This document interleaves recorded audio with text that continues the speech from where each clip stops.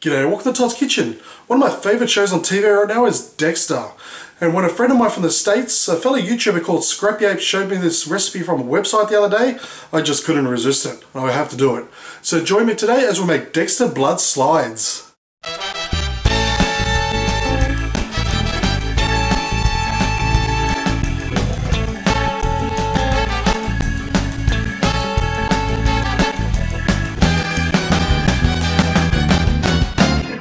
Okay, I've got a pot on the stove on a low to medium heat. So into that we're going to place in a cup of sugar, 1/3 cup of glucose syrup or corn syrup,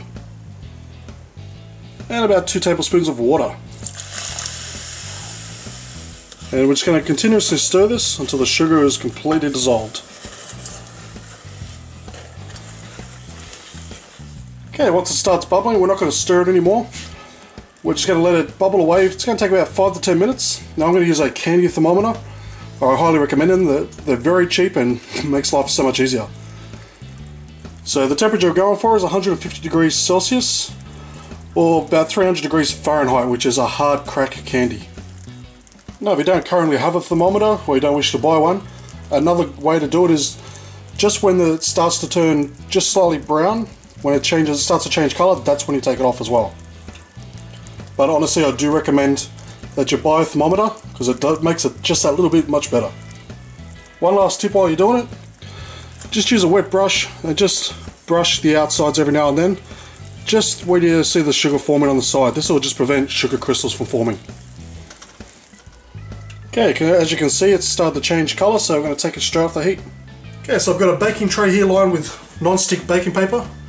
So what we're going to do now is grab our toffee mixture and I'm just going to pour it straight on.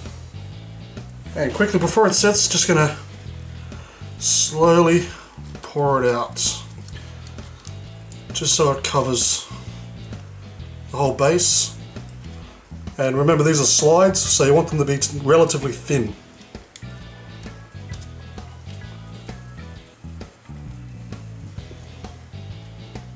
Okay, so once you've spread it out as much as you can, we're going to leave this here for about a good hour to 2 hours, just so it can cool down completely and harden. Okay, so it's been a few hours. You can see it's nice and hard, so it's going to flip this over.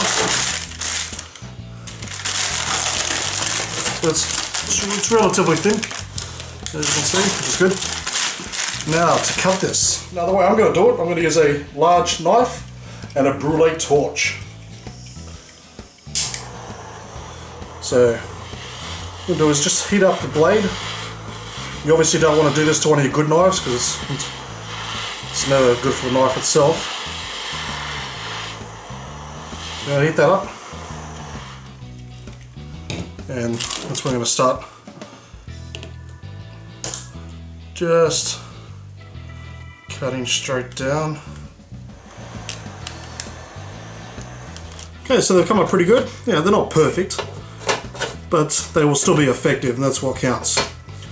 They are slightly yellow, which is exactly how I wanted it, to be honest. You can have it so it's lighter, but you'll find that after a day, even half a day to be honest, they'll start to droop and fall apart, as in they just won't hold their shape. So you need that hard rock consistency. And next I've just got some red food colouring and a wooden skewer. So now it's just a simple matter of grabbing your wooden skewer, get the flat end, dip it in the red food colouring, and we're just going to circle around a red blood dot right in the middle. And there we have them, our edible Dexter blood slides. Now, they turned out pretty good considering. Now, I've never said that I was an expert when it comes to rock hard candy, but for a home cook like myself, there are some slight imperfections, but I'll tell you what, they're really effective and they look really good. I guarantee you serve these to your friends, who, especially on a night of Dexter, they're going to love them. They really well. But you know what the important thing about these slides are? They look simply delish. Thank you for watching this episode of Todd's Kitchen. A list of ingredients is now below, as well as links to my Facebook, Twitter and Google Plus pages. Please show me the love by giving me a thumbs up, leave a comment, subscribe, and I'll see you next time for another delicious recipe.